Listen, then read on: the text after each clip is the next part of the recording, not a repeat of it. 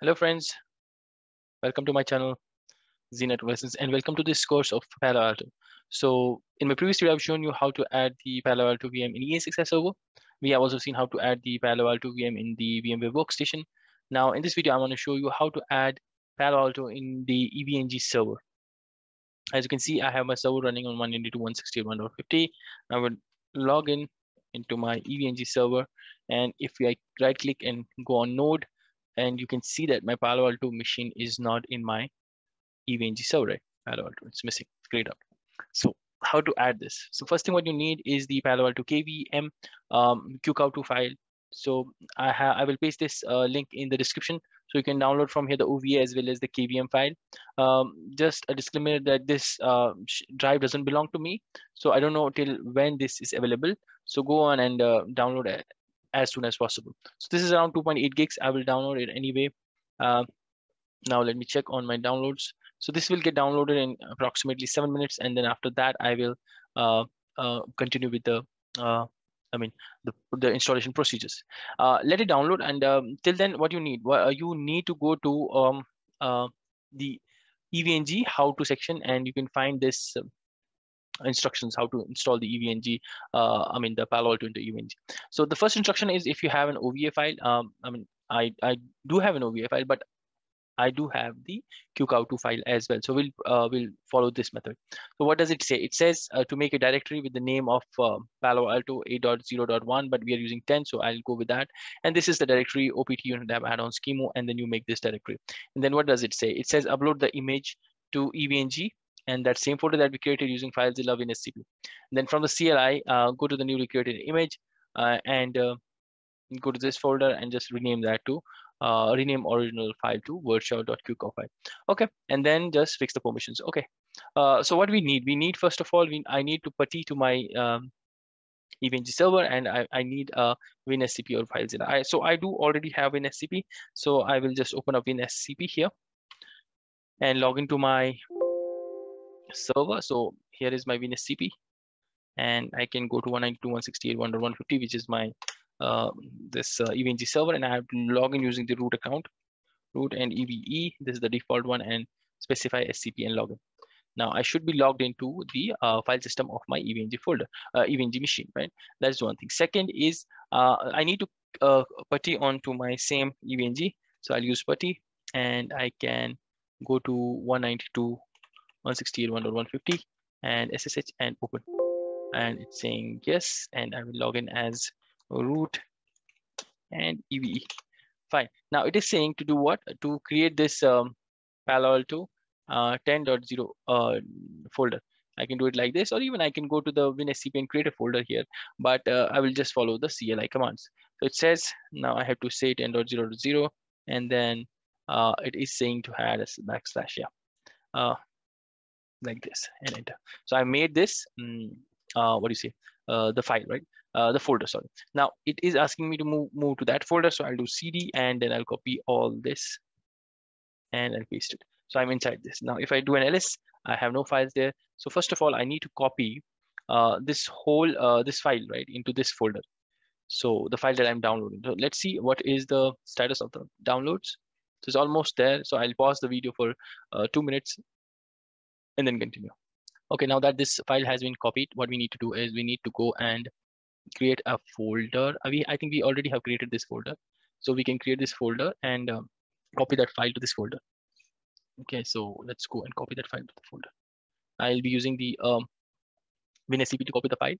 So I went to CD, I went to the OPT directory, unetlab add-on schemo, Palo Alto 10.0.0.0, and I drag and drop that file into this folder. Now, so now I'm waiting for the file to complete. After that, I will go on and rename this file. So instead of 8, we have 10. I've already copied and modified the file command. Rename PAVMKVM 10.0.qcow to virtual.qcow. Or you can just directly go to that WinSCP and copy paste this file here. Rename that on the GUI itself. That is also option that you can follow. And then at the end, you have to put in this command, which fixes the permission for the file. Okay, so now this file has been copied to the folder. Now I can go and directly rename this file like this. Okay, sorry, it should be only one.qcow. That is the extension of the file. So make sure that the file is like that. and I can just close it. Close this as well. And then I need to go to this, and now I need to copy and paste this command here. Enter. Just to be sure, I'll do it once again, up arrow and enter. So now when I go to my EVNG, now let's hit refresh here. Right click node, and my Palo Alto should be here now. And if I go here, where's the Palo Alto? Yeah. So my Palo Alto is here, number of nodes 1, Palo Alto 10, and CPU 2, RAM is fine, and that is done. So if you want to, increase the number of ports, you can do it here. Save it. Now then I will hit a cloud network, and then I will say management cloud, save, and then I will hit and connect this on the management interface. That's right. Now I need an node for the inside. So let's say, now you can have Windows here. Yeah, we can have Linux as well.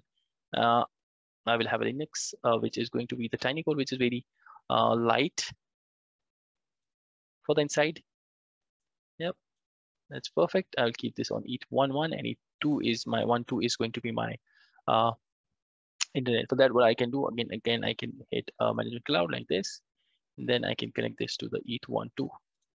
So this is how I will set up my lab. So this is the inside. If I type here, so this is going to be my inside, and I can just maximize this. So this is my inside. This is my, I will just duplicate this. This is going to be my outside. And this is going to be my management, right? This is going to be my management side.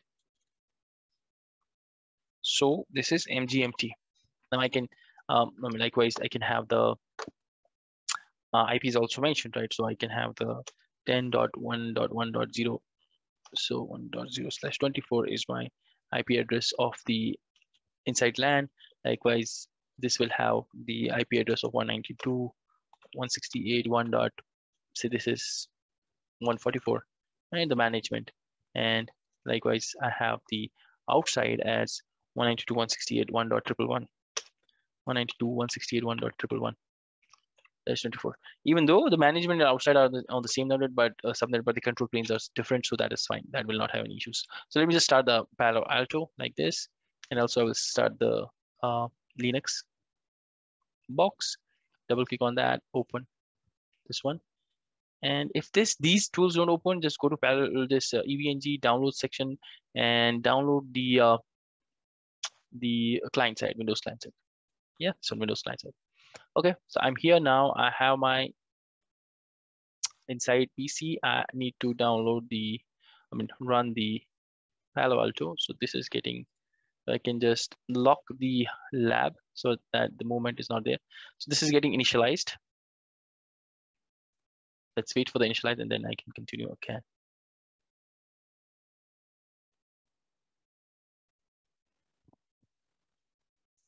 So now let's see, this has been booted up. Now let's type in the admin as the default credentials. It does take time, and now it's asking for the old password, which is admin. And it's asking for the new password, capital ADMIN and 123. Need to have the, you need to follow the password policy. Fine, great. Now I need to configure the device is configure the default admin. Okay. Please change your, so it was not completed, changed the password, right? Anyway, so what I'll do is I'll change the management IP address from here. So I'll go here and say set device config. No, not like this. I have to go to the configure and then set device config system type static. That's the first thing I do. Then again, system, then IP address, and then 192.168.1.144, and then netmask 255.255.255.0, and also the default gateway also by 192.168.1.1. Done. Then I'll commit, and then I have to go to my browser and say HTTPS 192.168.1.144, and this should direct me to the Palo Alto.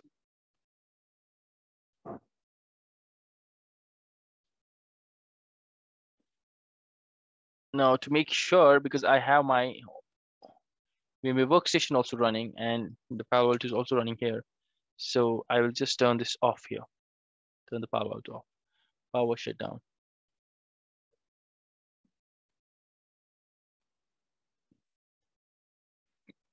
So this is going off, and I'll just refresh this so that I know that this is the one.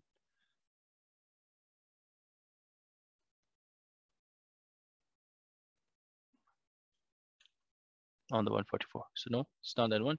Let me see like this. It's still getting committed on the firewall. Okay, now it's done.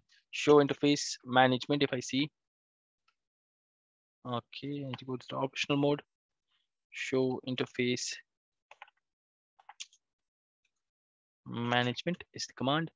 I can see 144 is the IP address that it has taken, and also you can see show system info to see the information of your firewall, like this, the name of the firewall, the time, the IP address, right? Here also you can see, and the type of firewall, which it is, PAVM, right?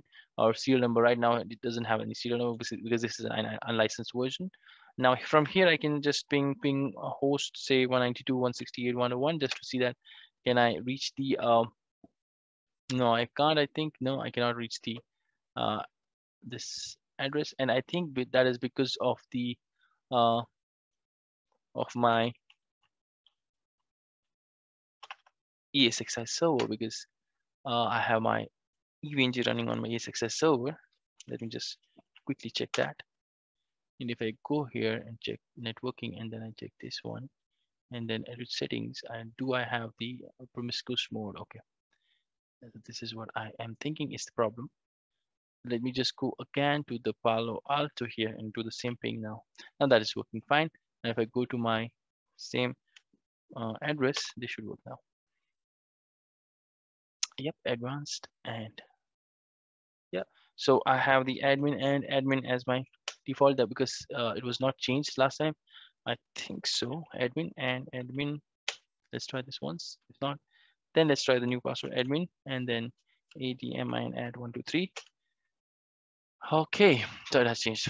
Okay, now next thing is the configuration of the outside interface inside Linux box, and then trying to ping the boxes. So let me just close this and remind me later and go to the network. I have to quickly set up the ETH1/1. ETH1/1 is my inside. So I have an IP address from 10.1.1.1 subnet. Let's say this is my inside LAN. Yeah, and the interface should be layer 3, not a tab. This should be layer 3. And then the virtual router is going to be my default. The security zone, I'll create a new zone and I'll name that inside. You can do this from both ends. You can do it from here, or else I'll show the other outside zone. I will create it through the objects and advanced. This is my inside. So I will just enable a management profile. Management profile is basically to allow the management services on the on that interface that you attach the profile to. So you just create a profile and then attach it to or any interface, and whatever services you have enabled in that profile will be enabled on that interface. So I just want the ping to be enabled so that I can have the testing. I can say ping prof. Yeah, ping prof, and okay, and okay. So this is the inside. Now I want to configure the outside as well. So from here, if you want to configure the zone, you go here and say add zone. And here you have to configure the zone name outside. And then the type should be layer 3 if you're going for a layer 3 interface. If you're not, then you need to make sure that the zone and the interface are of the same type. Now interface, and then I'll go ETH1/2. And then I can say this is my WAN. And then I can say this is my layer 3. And then the virtual router is default. The security zone is outside this time, and the IPv4 address is going to be 192.168.1.111 as per the diagram, right? So that is the one. And then I will also enable the the ping profile here, so I can ping this interface from outside. That's it and done. Now I need to go and configure the DNS on the setup. I'll go to services, and then I'll go to the settings here. settings, and then I'll configure the DNS. So primary is 8.8.8.8, secondary 4.2.2.2. You can also go and configure the NTP, but for now, I'm not doing that. Now that's said and done. Now you need a default route so that your firewall can reach the internet.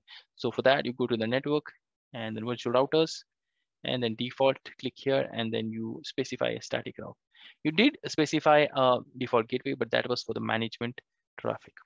Now here you will specify default route as a name, and then destination is anything on the internet. This is how you specify default route. Then the interface is 1/2, sorry, IP address, and the IP address is going to be your router on the LAN. Okay, okay. And after doing all this, you just go and commit it. Okay, now let's go to the Linux machine and configure the IP address on that machine, and then try pinging this IP address on the Palo Alto, which is what? Just forgot the IP address that I configured on the interface. I think that was 111 or 144 on the inside. Okay, just remember that. So I'll go to the interface here. How do you configure? You go to the settings control panel. Then you should have network, something like that. Yeah, E0. IP address is 10.1.1.say10. Subnet mask is fine. Default gateway is going to be the IP address of your firewall, which is this one.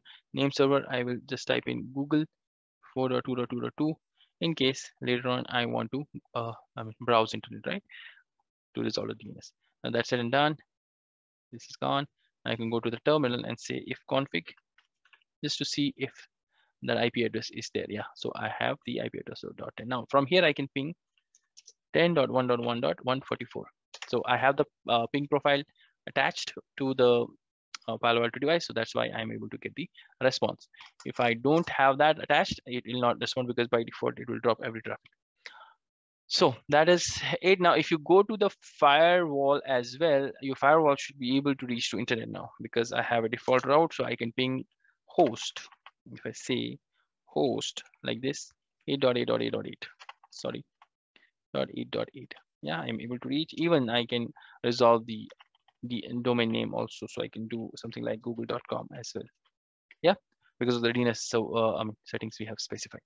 So that was it for this video. Hope you understood. And before the next topics, I want you to set up your lab, even if you're using EVNG or you're using ESXi or you're using the VMware workstation. So I've shown you all the 3 steps how to make your lab ready, so that you can just follow along with me in the next videos. So see you in my next video. Till then, bye-bye. Thank you.